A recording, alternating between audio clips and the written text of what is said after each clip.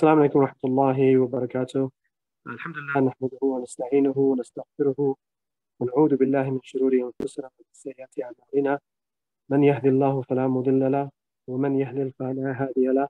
وأشهد أن لا إله إلا الله وحده لا شريك له وأشهد أن محمد عبده ورسوله. Assalamu alaikum wa rahmatullahi wa barakatuh, everyone. Good to have you on here. We've got a special guest that Khalid worked hard in the background to join us today. We have with us Dr. Yusuf Abdul-Jobbar, who's joining us all the way from Medina. There's a bit of bio that I will give you, so excuse me if my camera just turns off for a second while I look at my WhatsApp.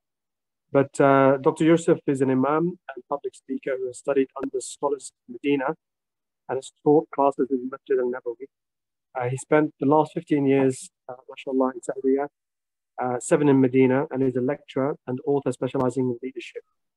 He lectures at Knowledge International University in Riyadh and is a research scholar at the Ibn Rashid Center of Excellence for Islamic Research in Birmingham. He's currently, as I mentioned, in Medina and is the trainee advisor for the Academy of Masjid al-Nabawi, Medina in Saudi, alhamdulillah. So as you can see, we've got someone quite significant, alhamdulillah, with us, who's going to be talking about a very important topic of dua and it being a weapon for the believer. Before the talk kicks off, inshallah, as ever, and I'm sure Khalid's mentioned to you, please do your best to forward these links onto people that you think will benefit from this session. Not only this session, but future sessions, inshallah. And keep an eye out on the links that we post on the WhatsApp group. If you're not on the WhatsApp group, let us know in the chat. And what we'll do is we will add the link to it. We've got 2 channels. We regularly post them there regarding what's coming up for the next week or the following week. So you get a heads up of exactly what we are going to do. And alhamdulillah, sometimes we're on it and we do it in advance, but sometimes we're a bit delayed. Just bear with us, inshallah. It's a 2-man project at the moment. But if I can ask you all to make sure that your microphones are muted when you enter. Think about questions you want to ask as the session goes on. Make them relevant so our Ustadh can make sure he answers those questions that are on the topic. And what I'll do is I'll drop away now for half an hour, inshallah. Let Dr. Yusuf join us and speak about the topic. And then, inshallah, I will pick it up again in about half an hour to 40 minutes. So, Ustadh, can I pass the mic over to you, inshallah?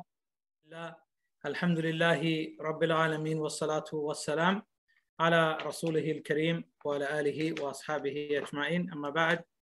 Assalamu alaikum wa rahmatullahi wa barakatuh. We start by praising Allah subhanahu wa ta'ala. We send peace and blessings and salutations upon the Prophet sallallahu alayhi wa sallam. And we have a special guest, Muhammad Hamoudi. I don't know how long he's going to last. He said he's going to try to be here for the full duration because his dad's and son. So I said, do you want to come on? He said, oh, all right then. He's got his notepad. Probably a reminder for you lot at home. Make sure you're taking notes because, you know, you may not. It's always good to, what do you call this? Conceptualize concepts. When you write it down, it reinforces the information or the piece of knowledge, inshallah. I know there's going to be playback as well. Anyway, inshallah, so our session today, I hope the audio is okay and the video is okay. If there is any significant lag, because I am broadcasting live from Medina, Hamoud is getting tired. It is about 10 past 10. And so if it does get really choppy, then we'll turn off the video. But inshallah, usually we have good connection. So I hope you can hear me. Audio is good, inshallah. Alhamdulillah, all good on our end. All right, good. Because yeah, I am. So I'm around, where are we? We're probably about, driving-wise, probably about 2 to 3 minutes away from Masjid Quba. You remember the first masjid in Islam to be built as the Prophet ﷺ arrived, made the hijrah from Mecca to Medina. So that's a few minutes drive from here, a couple of kilometers. And the Masjid Nabawi itself is, again, probably 10 to 12 minutes from here, alhamdulillah. So it's a blessing to be in this city. by Allah's grace and through all your du'as. May Allah subhanahu wa ta'ala keep us here. And also everybody should make a dua as we're doing du'as. All of you now, make a dua, make niyyah that Allah subhanahu wa ta'ala grants you residency here in Medina. Remember, in the book, in the hands of Allah subhanahu wa ta'ala, in terms of metaphorical, nothing is impossible. Everything is possible. Each and every one of you could be living here by Allah's grace. So make a dua that at least intention that you wish to visit often, and you wish to make your home in the dunya in Medina, in this beautiful blessed city, a city like no other. You know, it's a great peaceful city. Those who have visited, you know the peace and tranquility. And often you have, the reward is more in Mecca, okay, no doubt. But the peace and tranquility is often found in Medina. It's very calm. Whereas in Mecca, it's very rugged. The hustle and bustle and the harshness of the Quraysh, it's still there. SubhanAllah. So our topic today, again, I'm not going to try to lecture you. I'm going to remind you a few different things about dua, and also a few stories, real stories, to try to motivate you. The power. When we say a weapon, you know, a weapon is like, I was going to do my bow and arrow, you know, did I? Yeah, I did a bit of archery in Turkey. So prior to the year, I've been here a year now for the second time in Medina. Prior to that, 6 years, alhamdulillah. And then a year in Turkey. And so we did used to do archery and horse riding, some of the sunnah sports. You know, I'm thinking about an archery because, you know, the arrow, bow and arrow, and you hit the target. And it is a weapon. It can be quite lethal when the instructor says, everyone stay back, and no one's allowed to, you know, draw the, what do you call it, the arrow until everyone is behind the line, because it's very deadly, you know, because if it's going to hit, it's going to do some damage. It's a weapon. Usually it will protect you. Okay, it will save you from harm. It will protect you. It will be your defense mechanism. It could be your survival between life and death. Okay, so the dua, we said, a title we put here, the weapon of the believer, a secret weapon. It really is something amazing, and most of us underestimate it. Yeah, we really don't understand. We just, you know, it's dua. Okay, let's make some, let's make a dua, let's make a prayer. But it's a lot deeper than this. It's huge. Ad-du'a huwa al-ibadah. Dua is actually worship. So, you know, when we do salah, fasting, hajj, we know these to be rituals, and we know they are acts of worship that you get. We know that there's reward attached to it. Well, dua also, just like that, it's worship. It's an act of worship. Just saying, oh Allah, and I do this. Sometimes I go to Masjid Nabawi, okay, and it's jam-packed. And I'm looking for a parking space, right? So I get my dua mode on. I say, oh Allah, I wish if there's just one spot for me. Just one, right? And many a times I'm going, and it's all full. Right at the end, oh, guess what? There's a spot left for me. And that dua has been answered. Many a time it's been answered, and many a time it hasn't been answered. You know, I've gone around, I've missed the salah at times, I'll be honest with you, because I've had to go around 2-3 times. It's a bit like central London. Masjid Nabawi, driving there, it's like Oxford Street.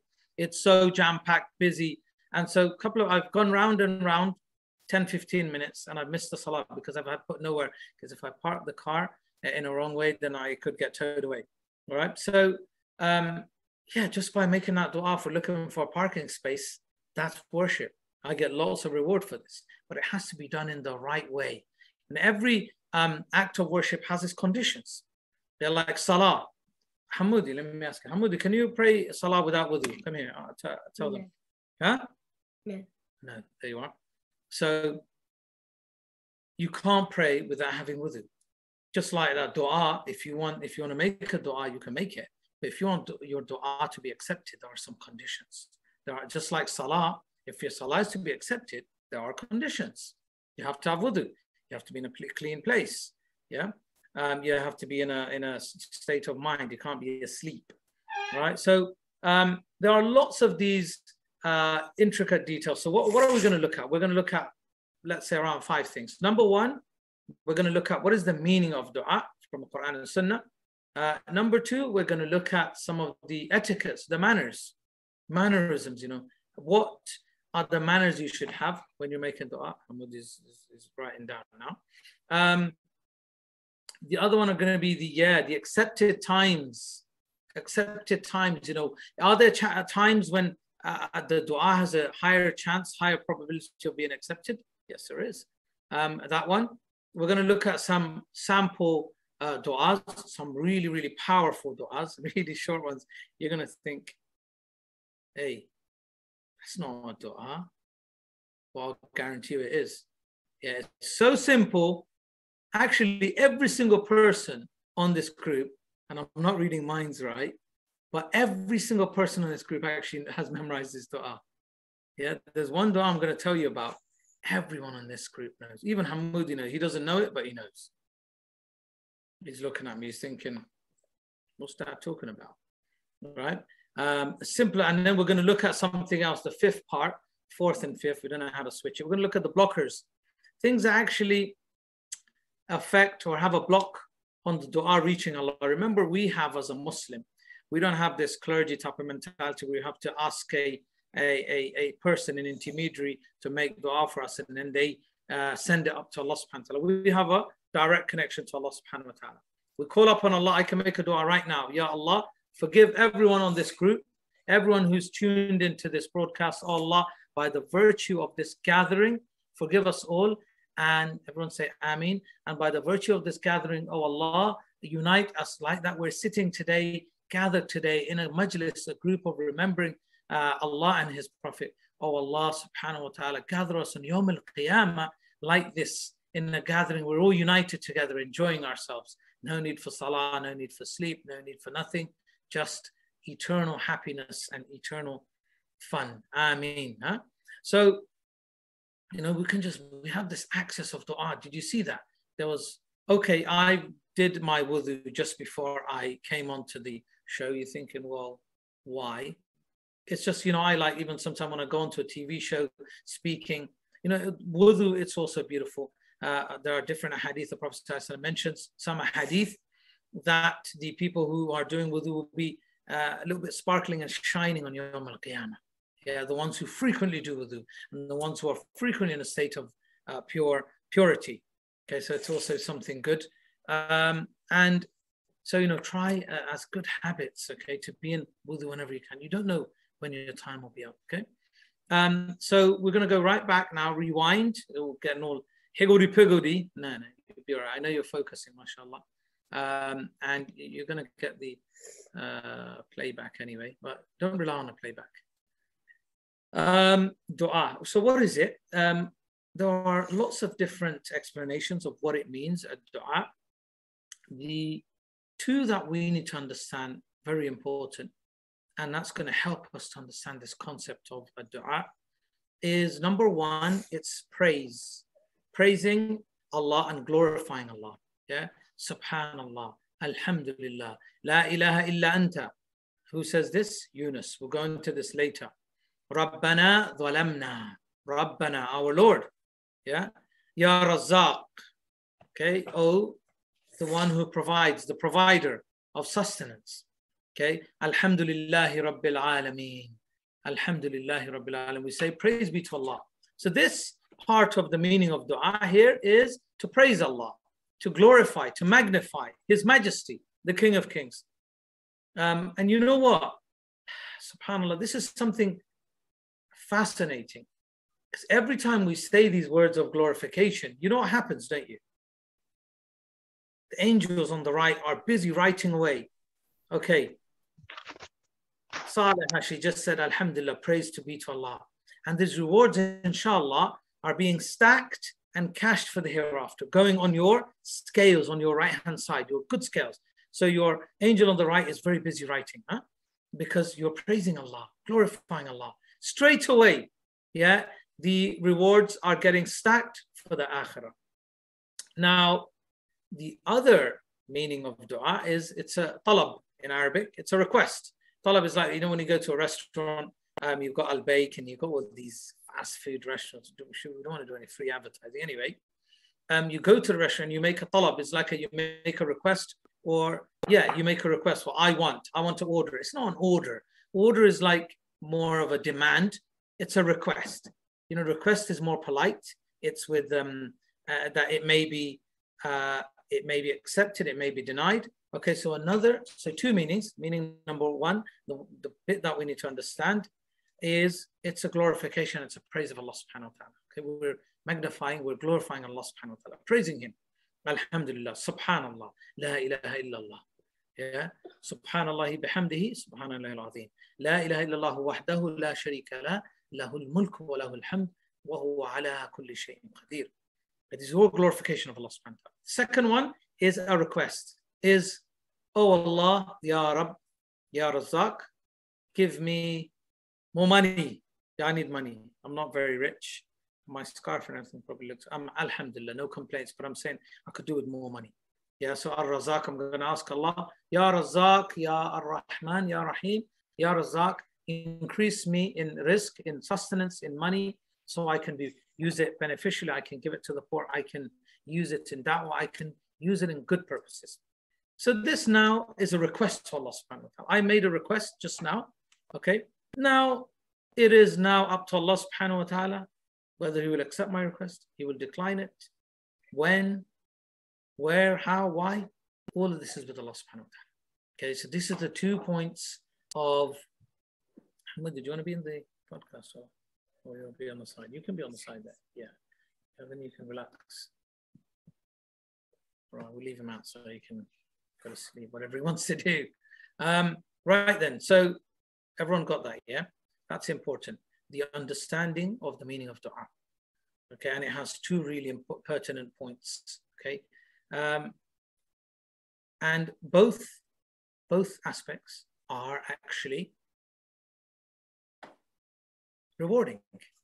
Okay, the second part, the first part we said, when you glorify Allah, straight away, you get rewards in the akhirah, inshallah. Now, the request you make, oh Allah, give me this and that, you've got, you are going to also, I'm going to tell you later, you're going to get lots of reward for worldly things, and you'll get the reward in the akhirah, but you might also get something in the dunya. Yeah, you might also have your request fulfilled by Allah subhanahu wa ta'ala. Now, so now we understand the meaning of dua. Let me tell you a really important story. Something fascinating. So there was this Egyptian guy, lives in Medina.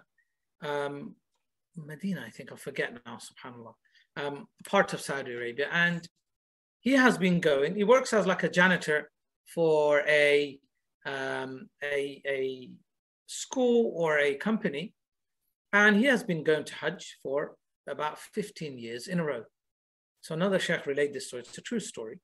And so they interviewed him on TV and said, look, we want to know, how come you've been going? And he has a very small nominal salary. He has a small family. Really, on his salary and his wages within living expenses, it's kind of very difficult for him to be continuously performing the Hajj every single year for 15 years in a row. Yeah, it's kind of short of a miracle. So what happens? Bismillah. I'm drinking with the right, yeah, because of the camera. And get all upset. So they ask him, they say, okay, you've been going. Do you know how and what's going on? Where'd you get all the money from? He says, they said, can you remember your first Hajj? So they kind of probe him a bit. They said, well, what happened? You know, did you go on? What happened when you first went? He goes, yeah, I remember. Oh, yeah. He goes, I remember something happened. Something pretty interesting, yeah.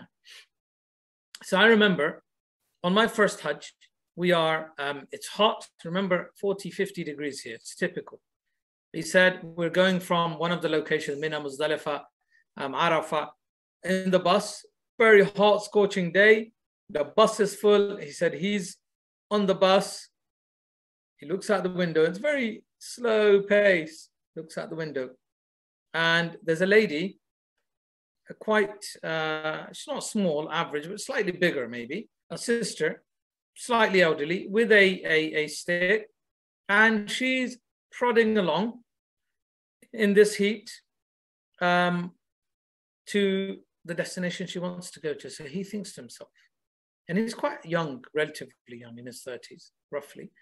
And he thinks to himself, I'm sitting in the coach, AC, everything's cool and relaxing. And this is our Muslim sister, or old enough to be his mother, who is struggling. So he gets off the bus and he says in good old Arab kind of fashion, he says, Ya Ummi, oh my mother, in a very respectful way. Oh my mother, take my seat on the bus and I will walk the way. He's healthy and young, bit hot, bit of tiredness, bit of...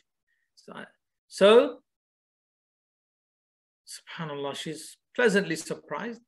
As she is going up on the bus, on the staircase, she goes up, she makes a dua.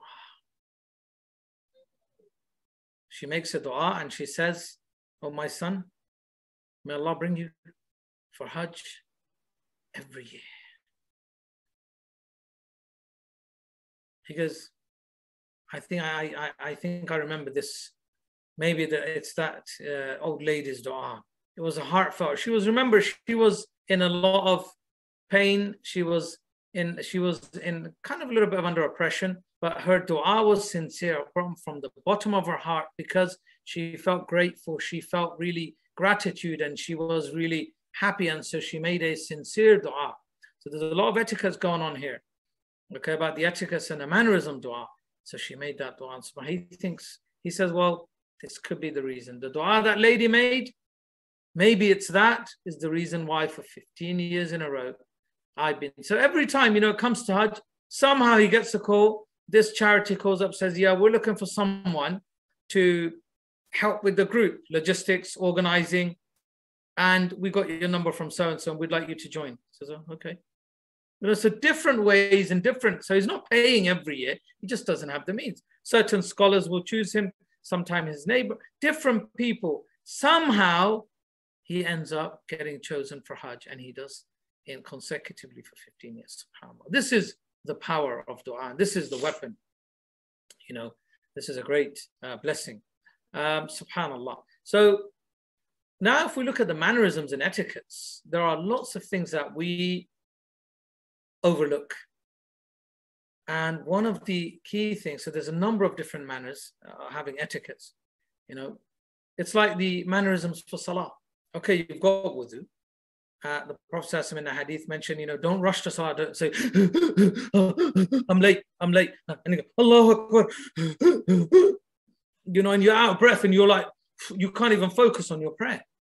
So the Prophet said, even if you're kind of late, don't rush to the salah, go in a calm way. So when you join the salah, you're able to focus. There's khushu and there's concentration. Likewise, the mannerisms for dua, the number one mannerism is of sincerity, ikhlas. Who are you calling out to? You just kind of reading a script. Many of us are doing that because we memorize the Arabic. Okay, hold off the script a bit. Think about who you're asking from. Yeah, and not anybody you're asking. You're asking from the Lord of the worlds, the heavens, and the seven heavens, the universe, the creator of all creation. There's no shortage. And there are a number of different examples. Allah subhanahu wa ta'ala gives the example. He says, imagine this now. The seven seas and the ocean. We know the earth is full of so much water, right? He says, imagine a little bird goes and dips his beak and takes a bit of water from the seven seas and the oceans, all the Atlantic, all the oceans, takes a beak full of water and drinks it and goes away. Would there be any difference in the water? Would it have reduced? Impossible to notice any difference in the reduction of the water, because there are trillions and trillions of cubic liters of water in the Atlantic Ocean, the seven seas, and all the seas of the earth. Now, Allah subhanahu wa ta'ala explains, okay, in the hadith, Prophet tells us, Allah says, if all the people were to ask for whatever they wanted, yeah, people want cars, money, houses, palaces. Everybody asked. All the people that existed asked for whatever they wanted. And Allah granted everybody everything, millions of pounds, boats, yachts, women, children. If Allah was to grant everybody everything that they asked for, Allah's kingdom would not reduce an iota, just like that bird who dipped his beak into the oceans and took that water, made no impact. So that's how vast Allah's kingdom is, and that's how much Allah has. And that's why you should never feel shy to ask Allah. He has so much. There's nothing to lose. And that's why you have to think about, number one, who are you asking? The Lord of the worlds, the King of Kings. Okay? Allah subhanahu wa ta'ala, with sincerity. And you have to have conviction. Number one, in making dua, the biggest mistake is you have to, when you make that dua, you have to have certainty that, yes, my Allah, I believe in Allah, that if it's good for me, He will grant it to me. And if He wants, He will grant it to me maybe 6 months later, 6 minutes later, right?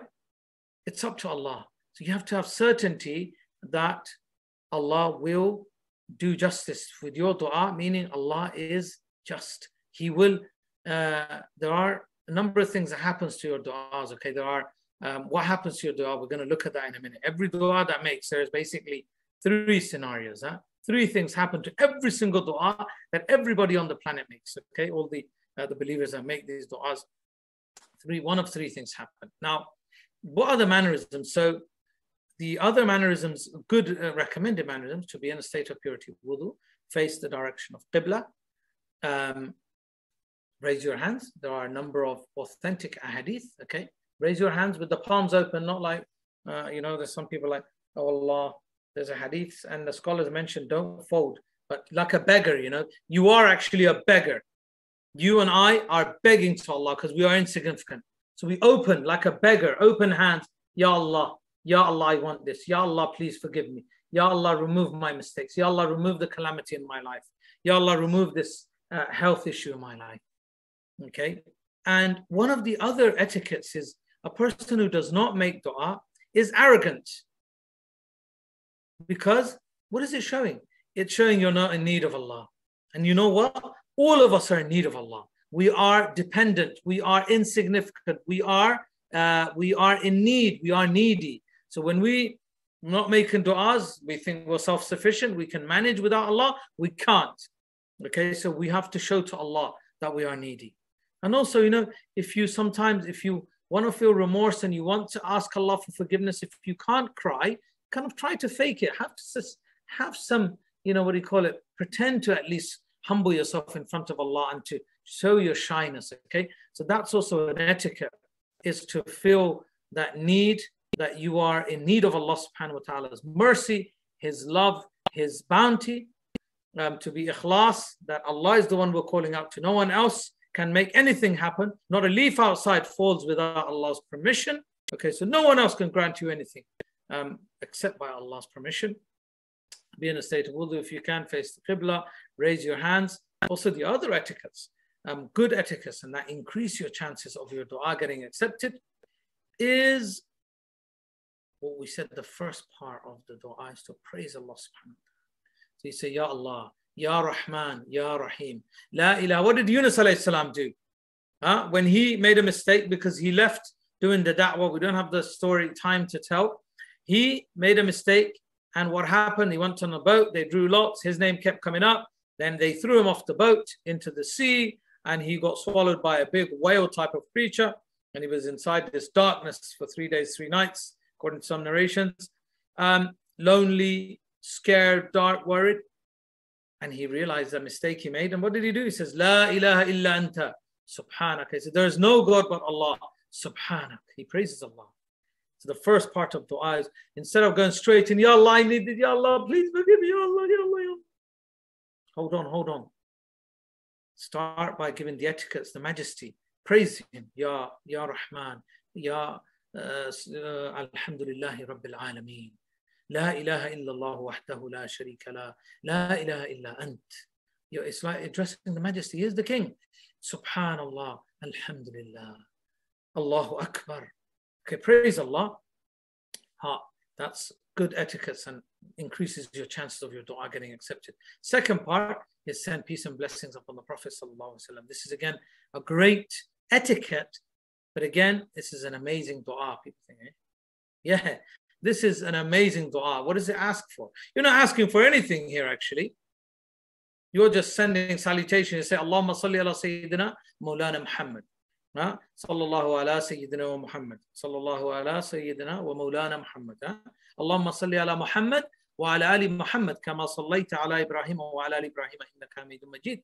Allahumma barik ala Muhammad wa ala ali Muhammad kama barakta ala Ibrahim wa ala ali Ibrahim innaka Hamidum Majid. So this is Dua Ibrahimiyya. We're sending peace and blessings and salutations of the Prophet and Prophet Ibrahim also, subhanAllah. Yeah, this is good etiquette. And then what happens, another part of the etiquettes is, look at the need you have. If you're having a lot of madness in your life in terms of stress, anxiety, okay, then call out, Ya Salam, Ya Salam.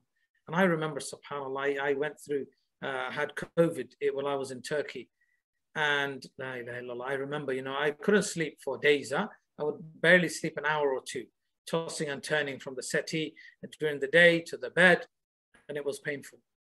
And I remember one night I just broke. I broke down. It was so uncomfortable. And I said, Allah, just give me 1 or 2 hours of sleep tonight, please, Ya Allah. I broke down. And these warm tears were flowing from my eyes, and I just started, Ya Salam, peace. Because I didn't have peace for days. And I would just say, repeating Allah's name, and I was kind of going in and out of, consciousness and subconsciousness because of the lack of sleep, the lack of discomfort, the lack of food, the kind of hot, the cold, the flushes. And subhanAllah, just, Ya Salam, Ya Salam. Okay, so also to learn the names and etiquettes of Allah subhanahu wa ta'ala. Ya Razzaq, if you are short of money, okay, if you need sustenance, call out to Allah with His names. So these are some of the etiquettes of Salah. We're going to quickly move on to the times, okay, quickly summarize some of the times. So what are the good times where your chances of dua getting accepted? Higher, some of them are that Friday, famous one, after Asr until Maghrib, between Adhan and Iqamah, okay, between the Jum'ah khutbah, when the Imam sits down between the two Jum'ah khutbahs. What else? Lots of other ones. The traveler, when you're traveling, when you're going on holiday, yeah. When you're going to New York and Florida, when you're a musafir, when you're a traveler, when you, yes, Abu Ibrahim, thank you, Jazakallah khair, breaking fast, mine's going blank now, breaking fast, there are lots, when you're under stress or oppression, so if you're under a lot of difficulty, when it's raining, Yawm al-Arafah, Jazakallah khair, thank you. So lots of these times, okay, that there are times when the chances of dua being accepted are higher and more. Okay, and then we said the etiquettes, the list of etiquettes, and when you're generally making dua, okay, when it's outside the salah's a bit tricky, you can make them in sujood, sujood, don't forget sujood. Ruku', yes, tahajjud, absolutely. The last third of the night, even if it means half an hour before Fajr. We know the hadith, subhanAllah, we have to mention this. Okay, Allah subhanahu wa ta'ala comes down to the lowest heavens and He's waiting. He's saying, where's my Lord? Where are my slaves? If they want something, I'm ready to give it to them. And when you raise your hands, look at the beauty and love Allah has for us, subhanAllah.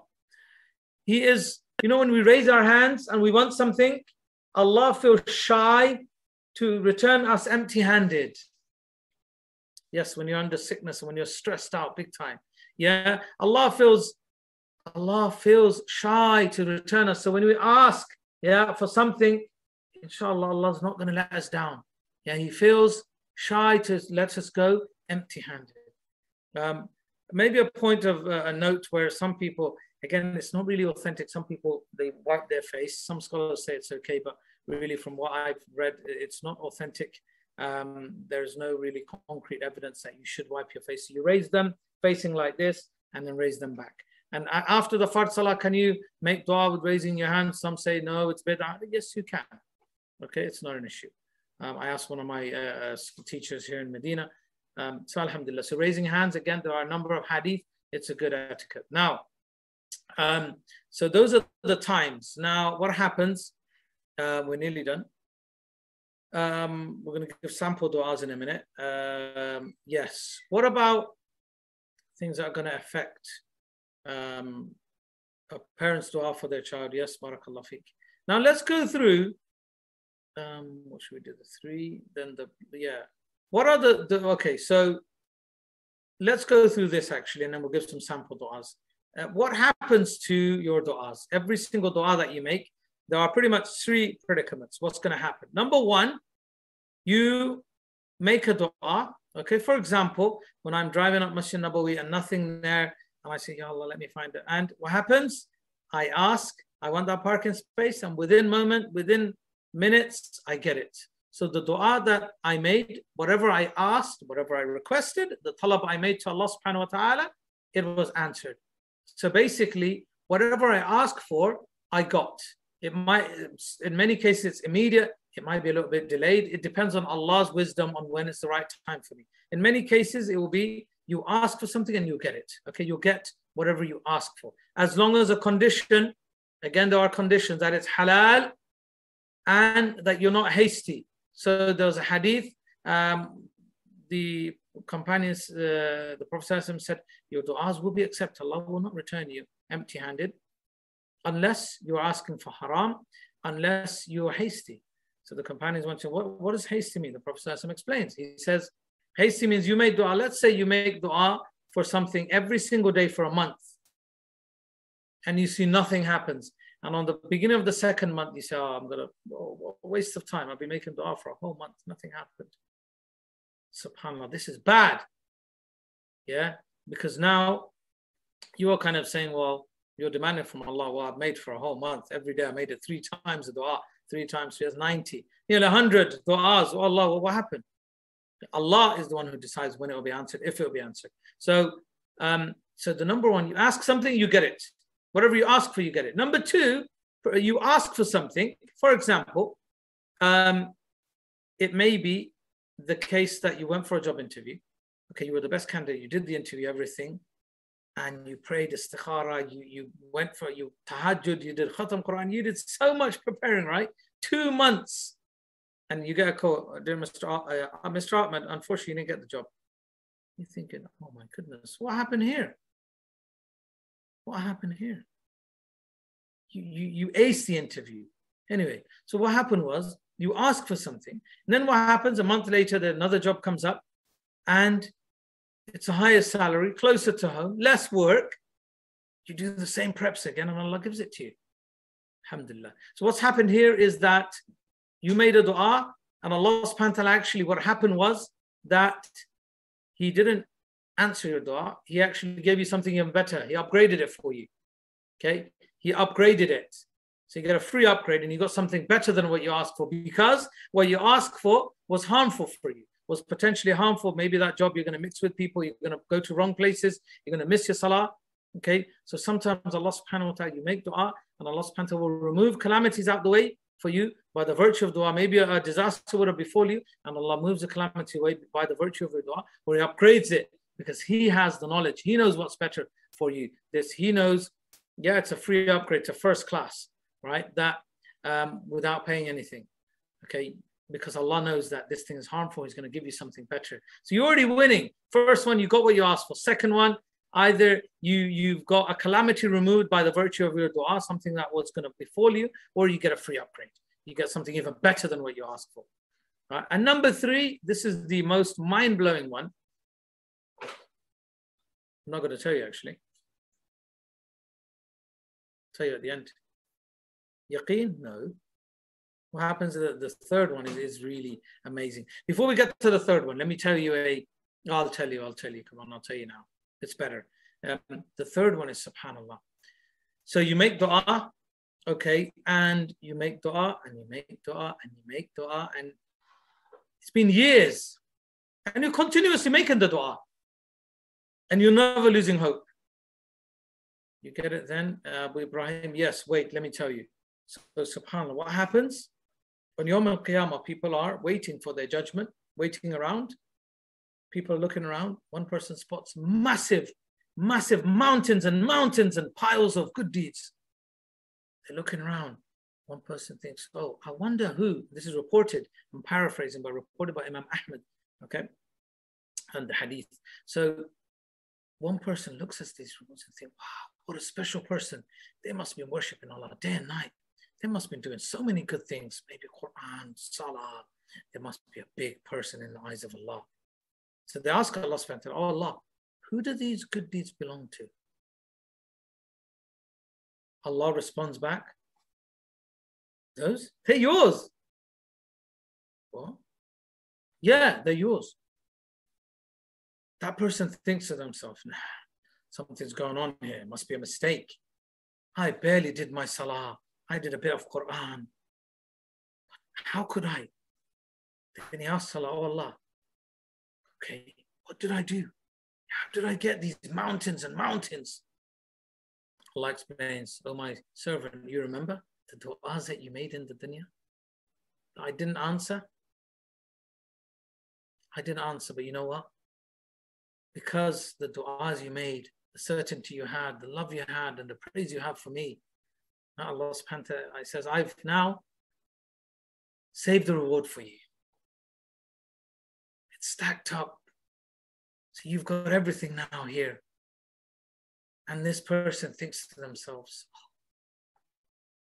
oh, I wish all of my du'as were never answered in the dunya. I didn't need them in it. I need them now. And this is, look. So look at the beauty of du'a. With these three scenarios, team dad and sons, who in the right mind from today would not make du'as? I'm urging you, just make a du'a, sincerely. Number one, you win. Number two, you win. Number three, you win. Where's the loser? The loser is the one who doesn't make the du'a. That's the loser. The one who makes the du'a with ikhlas, with the conditions we mentioned. Win, win, win. So let me go through a few quick du'as. When we said one of the lots of standard du'as, Rabbana atina fid dunya hasana, Rabbana dhalamna anfusana, du'a of Yunus, La ilaha illa anta subhanaka inni kuntu minal zalimin. I'm going to give you some really easy one. Big, powerful one. I said that every single one of you on this group knows this du'a. I'm not going to tell you until I tell you the story. So, okay, back in the olden times, generations ago, there was a scholar, and he's sitting in the gathering, and three sets of people come. A person comes and asks the sheikh, he says, Ya sheikh, we have been suffering from a drought in our village. We really are suffering. What do you advise us to do? What do you recommend? He's a big scholar of the time. So he says to the man, do istighfar. Okay? Guy thinks, oh, istighfar, that's it. Astaghfirullah, astaghfirullah. Moves aside. Next person comes. The next person comes. The next person comes and says, oh, Sheikh, we are really poor. We're struggling with our finances. We are really in poverty-stricken situation. Our family, our condition is really bad. The Sheikh says, do istighfar. Astaghfirullah, astaghfirullah. So all the students of the Sheikh thinking, okay, what's going on here? Interesting. A third person comes. And he says, oh, Sheikh, we've been trying for children. We don't have any children. We're doing lots of things. We're trying our best. What does the Sheikh reply? He says, do istighfar. So then the students, so these people are gone, they're still there. One of the students, the curious student, they said, Sheikh, all these people came with different scenarios, different problems. And you just dished out one word answer, just a little blanket, astaghfirullah. Where are you getting this from? What's going down? He goes, well, I didn't make anything up. I'm only giving what Allah subhanahu wa ta'ala says in Surah Nuh, 71 chapter, verse, I think it's 10, 11, and 12. Allah subhanahu wa ta'ala says, call your Lord, ask forgiveness from your Lord, istighfar, do astaghfirullah, and Allah will grant you rain, He will grant you wealth, and He will grant you children. That's what the Shaykh was doing. He was taking the Quranic advice and telling it to these people, subhanAllah. So this is the powerful ace card, ace dua, astaghfirullah, astaghfirullah. Whenever you have spare time. And somebody else said to me the other day, they said, look, I'm saying this, but it's not.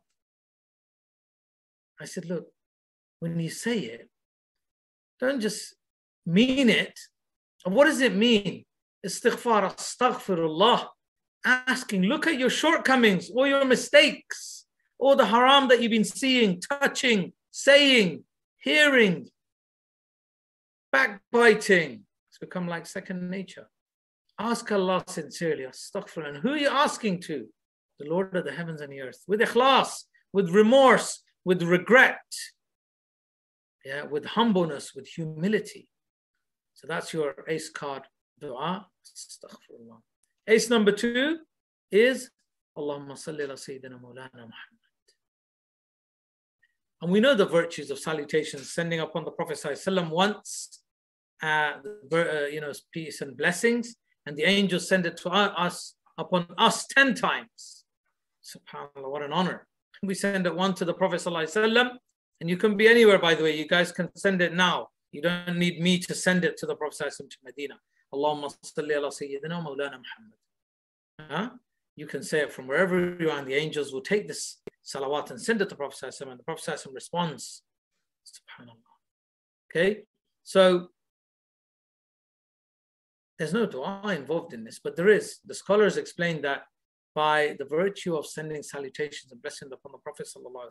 And remember, Allah subhanahu wa ta'ala knows what is in our hearts, knows what my needs are, knows what Ilyas's needs are, knows what Fayaz's needs are, knows what Iskandar's needs are, what his problems are, what his faults are. Yeah, so by the virtue of doing, same with istighfar, astaghfirullah, astaghfirullah, by the virtue of asking for forgiveness, by making yourself little, humble, needy in front of Allah, Allah starts granting some of your du'as, the hidden, your needs that you have. Same with the salawat, when you send salutation to the Prophet ﷺ, Allah subhanahu wa ta'ala starts answering your needs in your life. Yeah, the things that you wanted to utter. Okay, it's also good to utter it, but salawat in abundance is like powerful. It's another ace card. Okay, so those are 2 powerful du'as. And the third one, hold on. I bet you didn't know these 2 are du'as, did you? How many of you knew that those were du'as? You just thought it's azkar, isn't it? Azkar. These are powerful du'as. And the third one, another one we all underestimate. Big du'a. Al-Fatiha. And the Turks are big on this. They've gone a bit too extreme. You know, they said Al-Fatiha after like a bayan, sermon, gathering. Al-Fatiha. One guy shouts it, and everyone is.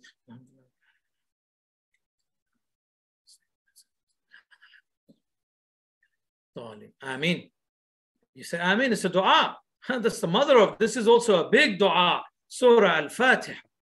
And it's the summary of the whole Quran in the 7 or 8 verses, depending on how it's classed. Now, the 7 verses, let's say, of Al-Fatiha is a great dua. It's, of course, a summary of the Quran, but it's an amazing dua to recite Surah Al-Fatiha.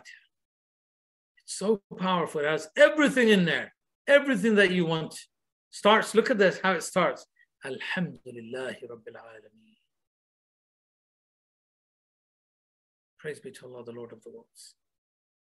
So that also itself is a powerful ace card dua, Surah Al-Fatiha. So these are your 3 aces for today. The last thing we're going to mention is the blockers of dua. I think we touched up on it. So what kind of things going to stop our dua reaching Allah subhanahu wa ta'ala. We mentioned something about haram, right? Can't ask for haram things. Oh Allah, I want to watch 10 episodes of Netflix, please, and give me lots of money so I can buy Netflix. Astaghfirullah, no. Okay? Haram things you can't ask for. And the other one is being hasty, giving up hope, getting fed up of making the dua. And the bigger one really you need to think about is there's a man.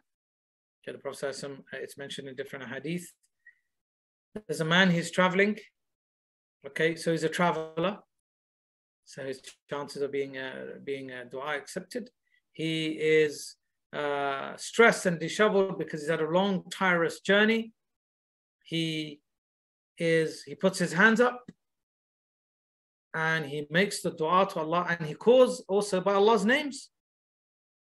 Okay, so he's got all these etiquettes, the good conditions, the ones that are increasing his chance of being dua. And the Prophet, he makes the du'as, and the Prophet said, all his du'as are rejected.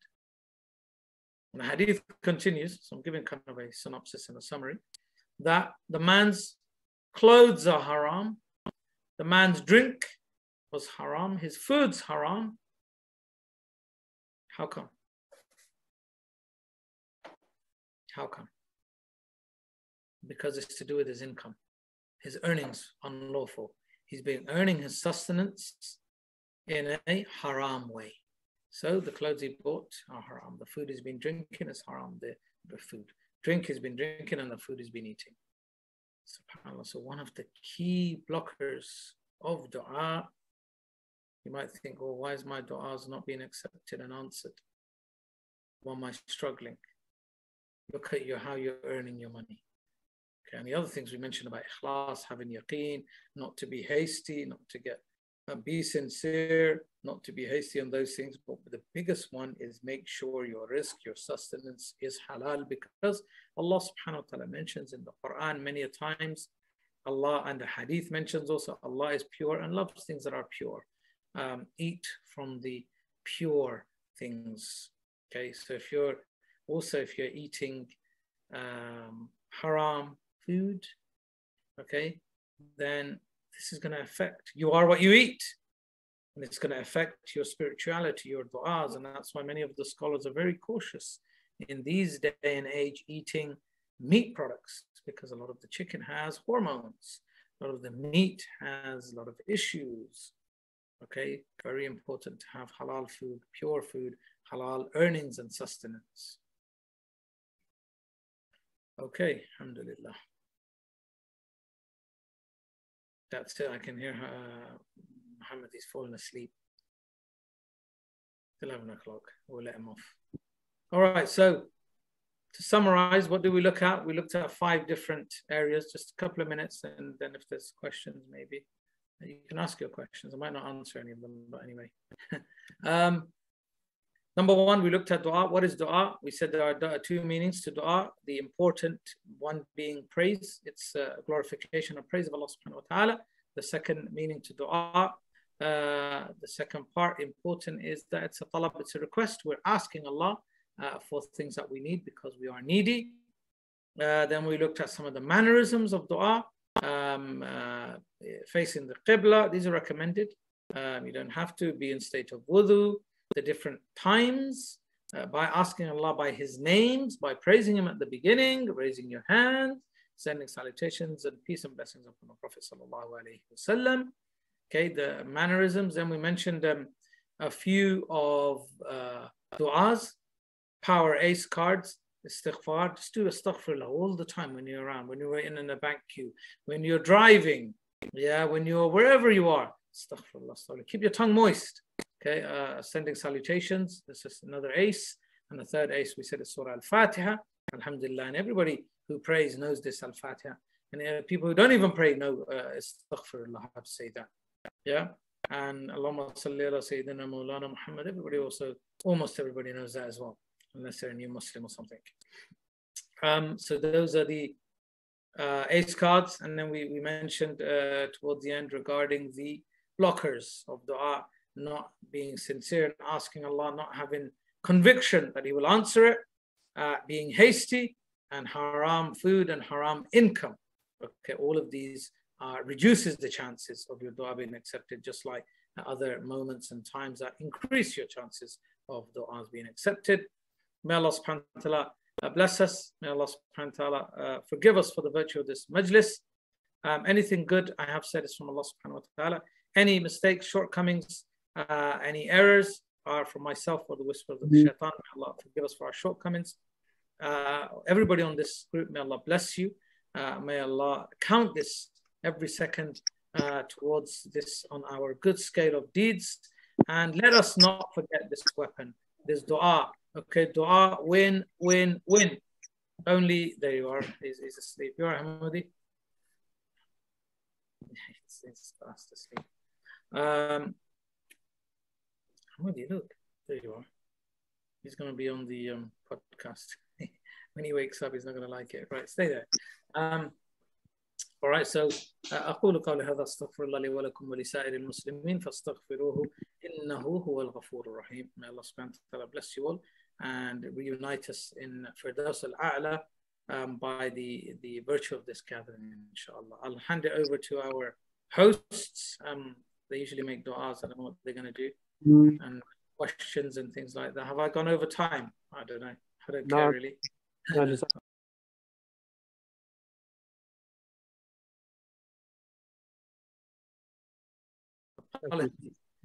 really good reminder, alhamdulillah. Obviously, Hamoudi's going to sleep, so we're aware of your time there. It's about 11 o'clock now, isn't it? No, he's fine. He's enjoying himself. He's I'm sure he's making some du'as subconsciously, maybe some way. No, he's taken. Let me show you his notes. Hold on. MashaAllah, he's a good boy. He's born and bred in Medina, by the way, and he has making some notes. Look, just see that that's of course when he was awake, and now he's obviously making subconscious notes in his sixth sense, whatever it is. But he has made some, alhamdulillah, some notes. Prayer rules, manners. Yeah, mashallah, blockers and dua. Yeah, he's done good. I'm proud of him. He's put the contents, the first 4 sections.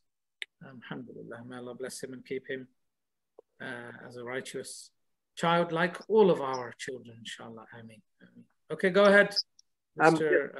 We've got just a couple of questions. One was asked at the very start of the session. Somebody saying, how can we as parents continue our dua for the straight path to be granted to our children when we see all the diversions tempting our children away? Okay, good. 2 things then. The other ace card I forgot to mention, actually, the ace, 4th ace, there's loads of aces, right?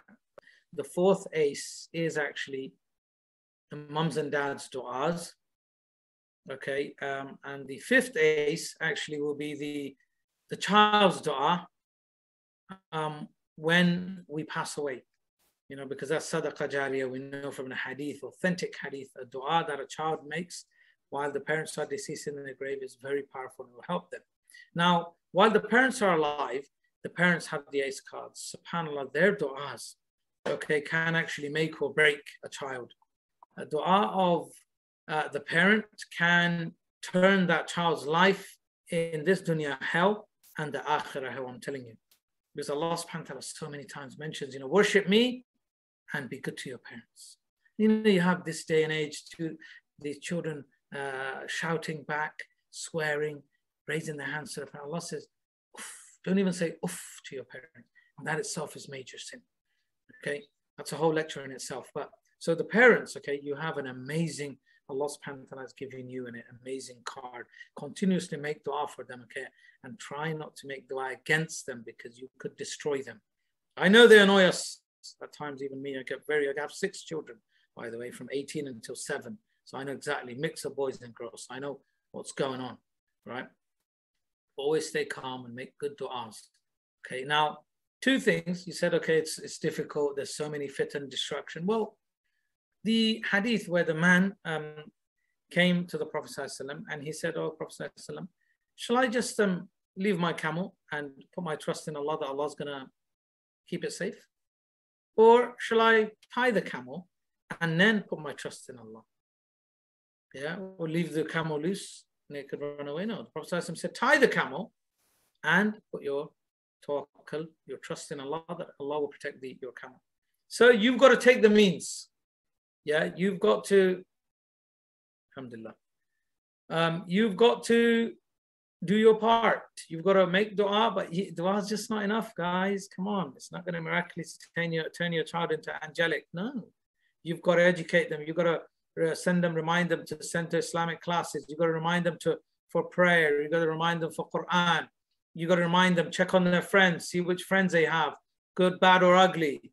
See what they're reading. Yeah, most of you probably don't even, most of us, a lot of us are ignorant, don't even know what they're watching. Yeah, anime and this and Netflix. Be involved in your child's life. Know who they're hanging out with.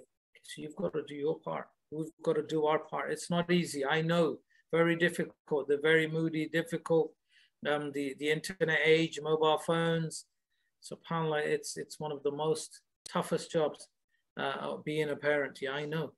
I'm telling you from first-hand experience.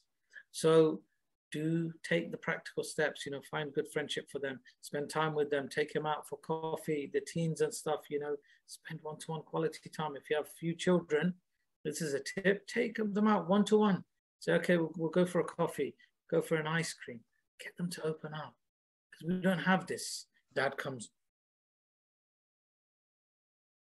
like a mouse in front of your dad. Okay, we know you should have that respect, but at the same time, you should be able to talk with your dad about the problem. You should have this friendship. There was a question on one of my sessions yesterday, actually, teens, youth classes. I said, can your mother be your friend? Some people said no. Other people said yes. Your mother, for the daughters, should be your best friend. You should be able to joke with her. You should be able to, chill out with her. You should, at the same time, you need to respect and know the boundaries, but she should be a friend to you. And the boys, dads and sons, see, Hamoudi is all right, he's gone to sleep, should have a good relationship with our sons, okay?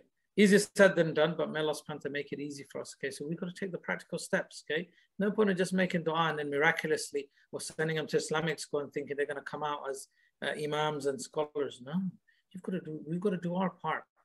Okay, if you're trying our best, if we're taking the precautions, we're blocking avenues, you just let them go wherever they want, go with whoever their friends are, whenever they want. They come in at 1 in the morning. No, it's not going to work.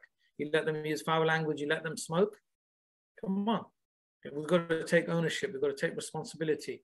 We've got to be involved in the parenting. Dads especially, and for this podcast, right?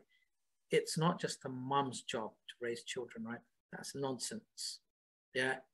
It's both mom and dads. Many dads are elusive and they escape and they think it's the mom who brings up the children. It's both. All right, Dad's podcast. Hope that helps, okay? Make the good du'as, positive du'as, but also take the action. Do what you can in the community. Jazakallah khair. Jazakallah khair. And then I think there's one more that has been asked is, how do you achieve khushu' when you're making dua? Because all too often you've got other things happening in your mind, in your life, that you, when you start, you easily become distracted. So very similar to the kids being distracted through many different things happening around them. Likewise for maybe the adults as well. How do you gain that ability to just block everything away and concentrate on the words that you are using with Allah? Yeah, very good. Yeah, because sometimes after the salah, you read the fard salah, it gets busy and you have to run off. You might have work, you might have a meeting, you might have, I don't know, guests coming. What can we do? A couple of things. And a lot of people, what they do, after the fard salah, spend a bit of time. Some people with the Asian kind of habit, they shoot up to do the sunan. Okay, again, that's a kind of an Asian thing. With the Arabs, they don't do that. After the fard salah, you have a master break. You do some istighfar, you do the astaghfirullah, you do the adhkar. And then maybe you should, like I said, look, some people, they say, don't raise your hands. You can, it's not an issue. You can raise your hands or you don't have to. But go through at that time, make a dua, make some du'as. But just again, to warm up to your du'as, you have to kind of do astaghfirullah, subhanallah, just trying to empty your mind out a bit. Okay. If salah, maybe, look, it's busy, and after salah, before salah, it might not be the time, okay? Yeah, then choose a different time.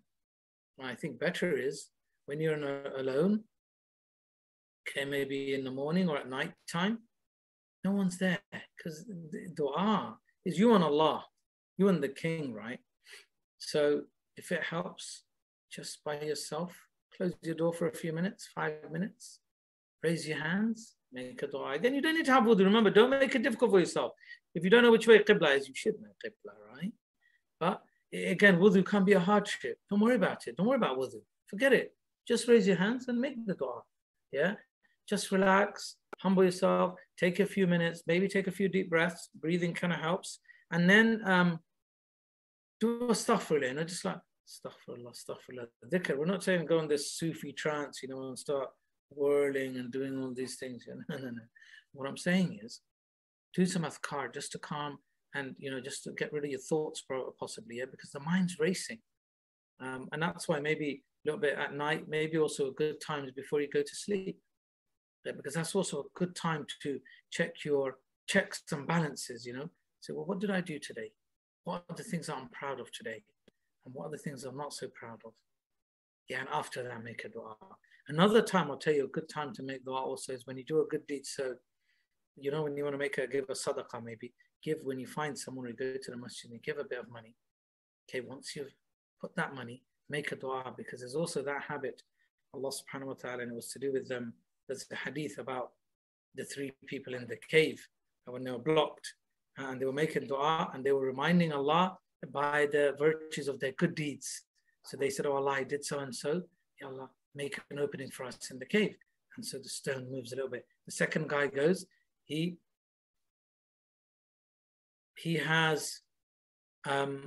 says also, I did this, oh Allah, please can you save us from this cave?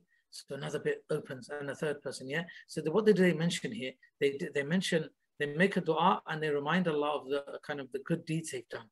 So likewise, when you give sadaqah, you've done a good deed. After that, make a dua. Okay, so when you've done a good deed, make a dua, follow it up. SubhanAllah, I think somebody's, yeah, okay, mashallah, we'll make a note of that. Sorry guys, somebody has just taken a note of this number. Right.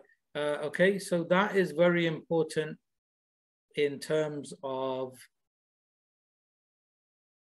what was the question we were answering? About khushu'. Yes, concentration in dua. Jazakallah khair. I'm going to ask one more question because I know it's getting late because people have got, kids have got school tomorrow. One brother's asking on here through a direct message to me saying, is it recommended to perform a congregational dua with kids to encourage them, and particularly in English in this country, so that they understand? Excellent question. I will answer that. Yeah, okay. So look, we've got to be a little bit cautious in the sense that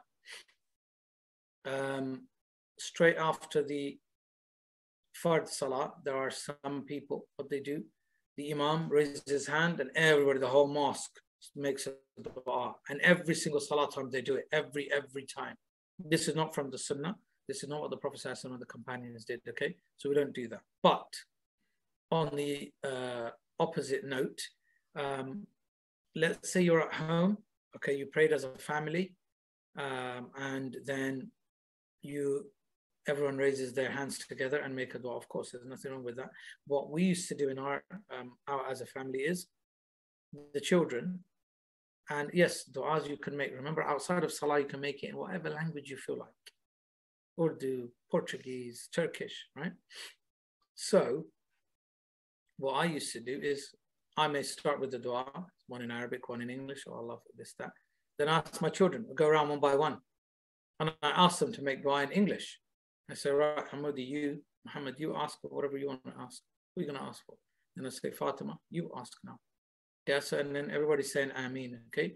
This is a good one because it allows them to understand the importance of dua, importance of family. Okay, there's no haraj in this.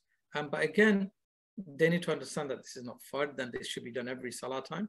Do it, after some salah. Some days don't do it. Break it up so they know that this is just a optional act. Also, that once you have a gathering, maybe you've just eaten your food. Okay, we know there's a dua for food. Alhamdulillah, alladhi at'amana wa sakana wa ja'alna min al-muslimin. You might just, when you go to someone's house and you've had food, one person can raise their hand and just make dua to thank Allah for the blessings. And there's nothing wrong with that, okay? So there's nothing wrong with that. There's only these extreme people that start kind of getting all this madness, some people saying that even that you can't raise your hands. Forgo these extremes. We stay what's in the middle, what's authentic from the Quran Sunnah. You can as a group. Okay, but again, people need to realize it's not compulsory and you don't kind of make it a habit so it becomes regular. So the student they think that this is part of some people in the Asian subcontinent. You know what happens? After the Fard Salah, if you don't make a dua loud in the congregation, they think your Salah is not complete. It's nonsense. They think this dua is part of the Salah. So you see how it's gone wrong. But as a family, if everyone, like I said, it's a good habit for the parents, get everyone to make a little dua, and it allows them to, you see in their mind, it's a bit of a psychological thing. You see what they ask for. The innocence comes out and they said, oh, grant my dad something. Oh, can we be in Jannah as a family? I want a house of jelly in Jannah. They're cute, they're innocent, they will give. Okay, and sometimes they encourage them to say it loud. And if they don't want to, then get them to say it quietly. Yeah, because it's supposed to be between them and Allah. Okay, so it's a nice way of bringing the family together in the essence of dua and also in another language. No problem at all. Jazakallah khair. And Allah knows best. Jazakallah khair. We're taking a lot of your time, your precious time. But it was great to have you on here. And inshallah, we're able to get you back on here because, mashallah, we had a good number of engagements on here. We had about 50 profiles, but a lot more people behind it. So it's a very important topic, and you've touched upon it really well, alhamdulillah. There are other questions, of course, but unfortunately we don't have time. We may need to get you back on, inshallah. That's a way of hooking you back to answer those questions and to talk about another topic, inshallah. But before you go with everyone, as I said to you, keep an eye out on the chat, on the WhatsApp. We will be posting next week's talk, inshallah, in due course once that is all sorted out. If you've got any questions, then highlight them on the chat groups. You can ask us directly about things that you want us to discuss, to particular speakers you want us to try and get on board. Inshallah, we'll do our best to do that. But now that's done, alhamdulillah, the session has come to an end. Ustad's going to ask you to finish the session with a closing dua. Okay, just before I make the dua, I want to say actually is really, time has been very short. I haven't done justice to the topic. I usually spend hours on this, going into a lot more detail. But inshallah, I was giving you kind of a summary of most of the important topics. We need to spend more time on this. Okay, it's a very important topic. So we make dua, inshallah, Allahumma ameen. Rabbana atina fid dunya hasana wa fil akhirati hasana wa qina adhab an-nar wa qina adhab al-qabr wa qina adhab al-hashr wa qina adhab al-mizan. ربنا ظلمنا أنفسنا وإن لم تغفر لنا وترحمنا لنكونن من الخاسرين. رب ارحمهما كما ربياني صغيرا. لا إله إلا أنت سبحانك إني كنت من الظالمين. ربنا ولا تحمل علينا إسرا كما حملته على الذين من قبلنا. ربنا ولا تحملنا ما لا طاقة لنا به. واعف عنا واغفر لنا وارحمنا أنت مولانا فانصرنا على القوم الكافرين. وصل اللهم وسلم وبارك على سيدنا محمد وعلى آله وأصحابه أجمعين. سبحان ربك رب العزة